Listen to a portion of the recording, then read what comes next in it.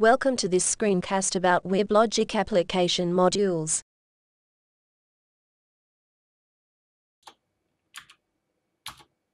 Use the scripting tool to generate an encrypted password for the target domain. You cannot deploy the data source without a proper password.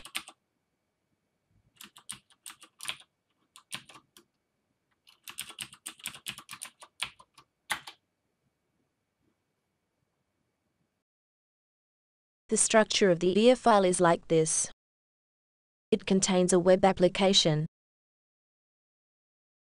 The application module for JDBC is under the data sources subdirectory. There are actually two in this example. Double-check they contain the correct name. The encrypted password.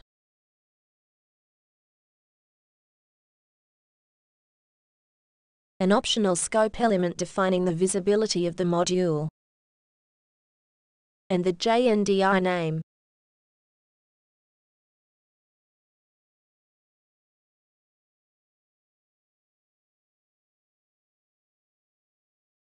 There is nothing special about the standard deployment descriptor.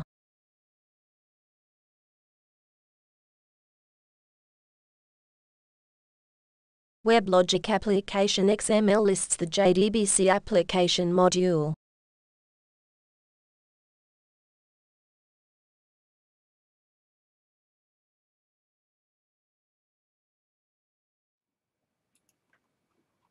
Deploy the IR file containing the JDBC application module.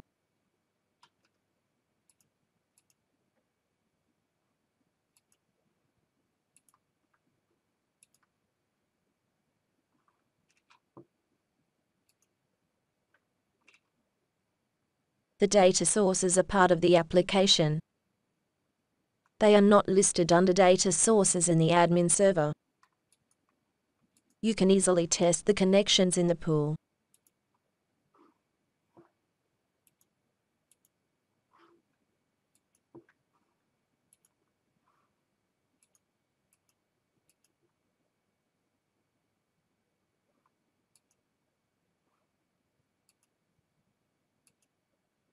Run the application to access the database.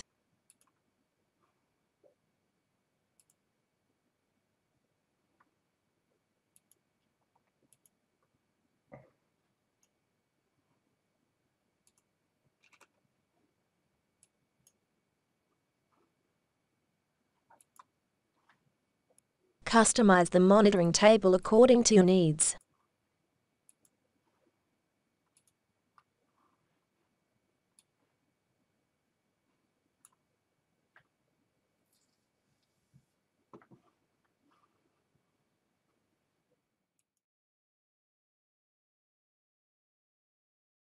Thanks for watching. Let's stay in touch.